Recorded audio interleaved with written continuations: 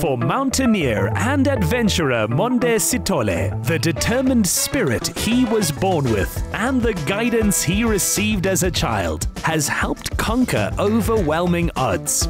After 2 miscarriages, his mother, Monde, was told she couldn't give birth again. But she and her baby had their own ideas. I was born in Nyanga East, 25 June 1990 in a tent. I've spent most of my years in Cape Town, and it's part of who I am. And it's actually the beginning of my mountaineering endeavors. Growing up in Khayelitsha was a timeless and a valuable experience for me because it has made me the person I am. And I'm able to stand tall knowing that I actually stand on shoulders of the people who are actually taking care of me. So one of my biggest dreams was to be a mirror of what human potential is all about and to show people their true potential. When he was born, doctors said Monde wouldn't be able to walk or talk without difficulty. But today, he's among the most journeyed and outspoken of men. Teacher and mentor Zoliswa Mafilika saw it coming. I've been here for more than 30 years. And among the students that I taught is Monde Sitole, one of the most enthusiastic, focused students. He was spotted because one of the skills that we're offering was the dance. So we partnered with Dance for All. So Monde was identified and given a sponsorship to study high school through the Dance for All sponsorship. Zoliswa's intervention literally led the young man to the peak of human achievement, and he's gone on to practice the same ground-up support for those from his community. What climbing represents to me is what musicians would say music saved my life. I would say mountain climbing saved my life. Mountaineering is not about crevasses or sandstorms or whatever. Everyone can have fun on the mountain. I'm very grateful for the person who introduced me to mountaineering, Mike Horn. We started Desert Rose Adventure Club with the purpose to inspire kids who are coming from extreme backgrounds. And we thought that extreme sports is a beautiful and direct catalyst to actually solve the problems of the townships.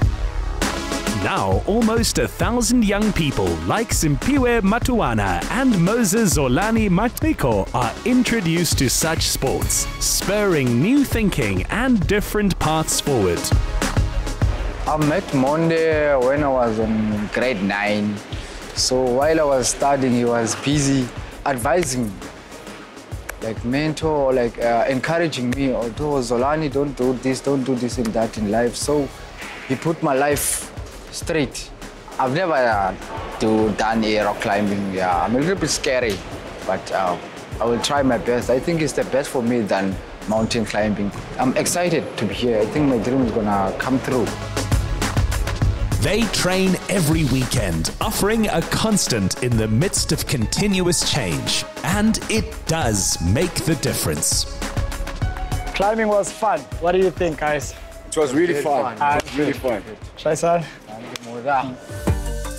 Walking through his burdens, when Monde lost his mother last year, he decided that climbing the final leg of Everest without oxygen would be the right eulogy to her spirit. The Dare to Dream expedition is an expedition of the world's 7 summits, the highest mountains on each continent. I've succeeded with 4 of the 7 summits, which is the highest mountains on each continent. Being on the mountain comes with the realization that it's not the mountain you conquer, but yourself.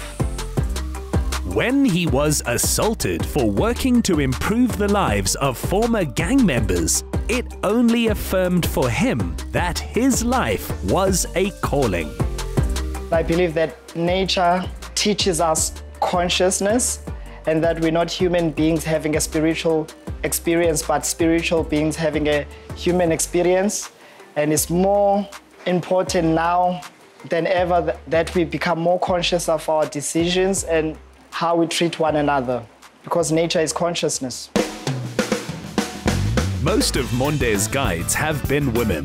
From his late mother Nomonde to his favorite climber Wanda Rutwicks, and in Rushana Gray, the gents met another visionary woman.